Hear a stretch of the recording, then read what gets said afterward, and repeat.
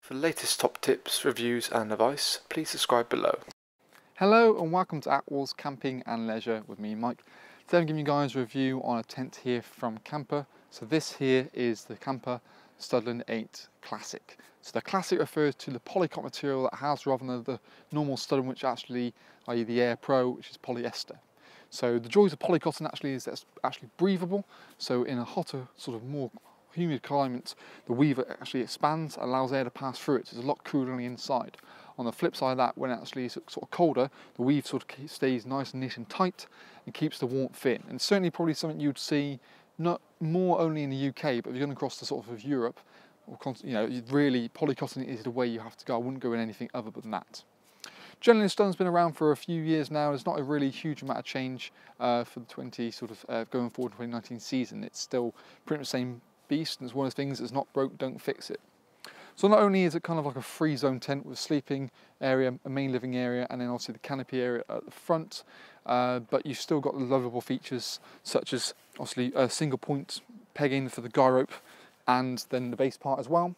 And you've got little blue tabs for the main four corners. Yeah, again, just helps really to know kind of when you're going step by step on how to put it up. Well, as always with us at Attwoolls here, you can check out our pitching and packing videos on how simple and easy they are to put up.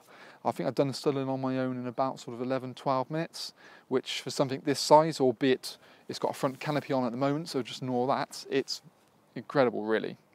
The front canopy is an optional extra you can look at as well, and it physically zips on like so, and a zip physically on the tent, and then it just pegs back over itself. And actually, to bear in mind, you've also got a zip on the front of the canopy. So there is what they call a mesh vestibule, which can be zipped onto the front, which is basically a big sort of front panel, but purely mesh.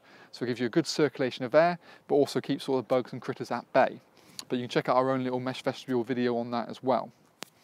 The one of the things that are quite nice about Studland is you've got beautiful sort of clarity windows, but also high level ventilation as well as low level ventilation below the bedroom part itself.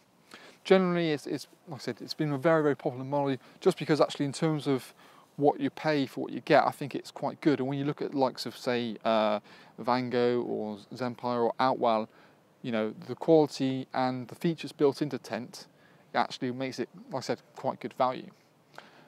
The canopy is something you can always look at adding on, and like I said, it's something that this canopy would actually fit last year's model, so it's something you can look at in addition on having on. But let's talk through a few more features on the inside. So now we're inside the tent, you can kind of get a bit more of an idea of the free zones you've got in here. So this part here is actually the canopy, which I said is an added on extra. But you've still got a front door embedded onto the front canopy. So the canopy is stitched on the tent, which is just there. And that can be positioned in sort of several sections. You can have it at different points on the front. Going forward, actually, for 2019, there's also going to be little metal clasps just to hold the door in several positions. That way it's a little bit more sort of, well, if the wind sort of blows, it's not going to suddenly start undoing the zip naturally for you. You get a ground sheet supplied in this front area with the actual tent as well, which again just got toggles in the corners just to keep it nice and taut. Personally, I feel with this open canopy, I would have it kind of like I have now here, wide open, leave the ground sheet out, and that way if it starts to rain, suddenly it's just going to simply come inside and just drain quite nicely. Generally, one thing you've got as well in the canopy, you've got sort of two nice big windows on the side, as well as probably one of my favourite features about a tent. It's the high level ventilation points, which give a really good circulation to make it sort of fresher and airy in here. I mean, even like I said, you want a nice breeze without having the bugs all come in. The mesh vestibule, which I talked about on the canopy, like I said, can also go on the front here as well. So if you wanted necessarily not to have that extra, you could just buy the mesh canopy and it will just go straight down like that. When you come into obviously the main living area, you've got a similar sort of door to the front, whereas it can be zipped back all the way and it just opens up. But you've got a nice flat lip in and out of the sort of canopy area of the tent into the main living area, which again stops as a trip hazard for the little kids. Ventilation points not only above the top here, but again you've got the ability to close that if you want to. Nice PVC window.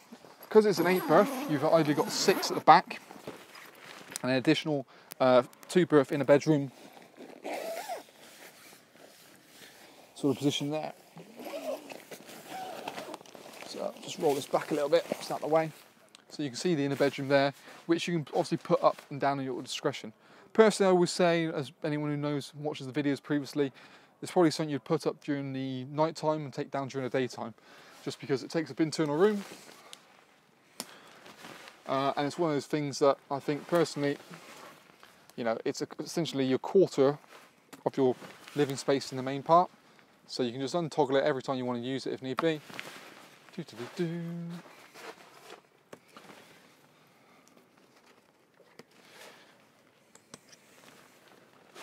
be fine.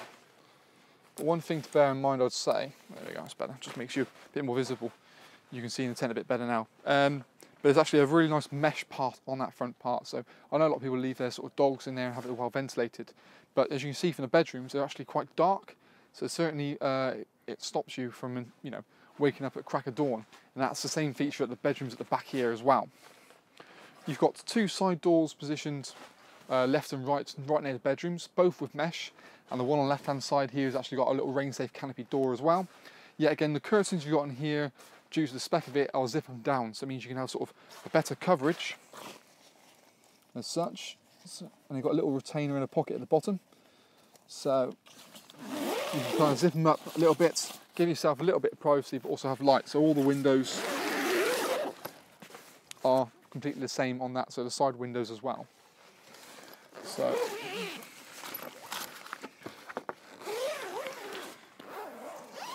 it simply just rolls up into a little pocket down here. Each beam is inflated individually, so you can, like I said, see from our picture videos, just go along, inflate as you go. And the joys of it again is you've still got sort of other things. There's a little Boston valve, very simple to use, and a manual pump is supplied with it. Bedroom at the back, like I said, it's basically a 6-berth along the back, and it's sort of divided as a 2, 2 and 2, but you've got the ability of a complete zip dividers all the way around it, so you can actually have it as a big open 6-berth if you wanted it to, or a 4 and a 2, so it's very versatile. You've got little storage pockets at the front of the pockets here as well, just for small keys, torches, anything light like that. What you've also got is extra little pockets in the bedroom itself. One thing probably people weren't aware for last year but carries on forward is you've got the ability of adding a wardrobe pole in there. So there's little clips, you may have it if you've see got a tent already, just located here, little blue clips, and that relates to the little wardrobe pole which you can buy as an added extra. And you can fit in either end of the bedrooms, just give yourself a bit more extra storage. Obviously a nice big mesh part inside for the main tent itself. But going forward in 2019, it's not on this model, but there'll be a lower lip into the bedroom as well. So that way you've got that same sort of premise, not a bigger trip hazard coming in here. Glorious amount of room inside once you're here. Get changed in the mornings, not an issue. One thing probably that's I do certainly like about kind of the camper range of tents is you've got this flexi saber light system. So lighting's always an issue, certainly when, you know, in England for example, but even across continental Europe.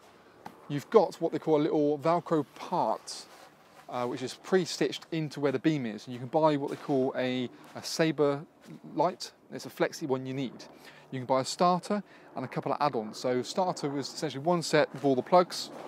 You can pop it in one place. You can then add an add-on with a long enough cable to read on the next beam. So every single beam interior here has got that light system available to be sort of applied. You've also got general sort of Velcro tabs. So if you want to, you can create your own normal sort of lantern if you've got something from years gone by. And there's still cable entry points down the sides, so you can get mains hook up inside the actual tent itself. But generally, really nice models. People who've had Studland have known it for a while. It's yet again one we have up at our indoor display showroom. Check out the video on this, obviously, of the polyester version if you wanted to sort of conflab between the two. But I think where you can afford, or especially with our interest-free finance, it's probably worth going for the polycotton for quite a number of reasons. But any more questions or queries, let us know what you think of the product, comment below. Alternatively, like I said, subscribe to our YouTube channel.